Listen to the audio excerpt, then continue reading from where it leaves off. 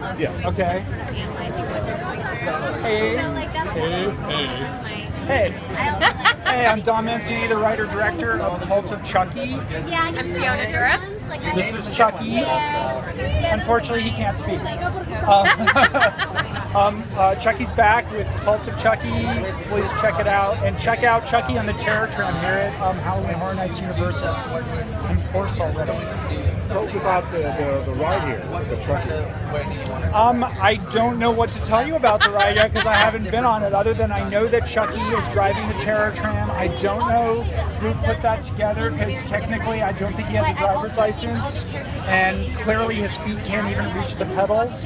So it sounds like a recipe for disaster to me, but this is Halloween Horror Nights after all, so what's the worst that could happen?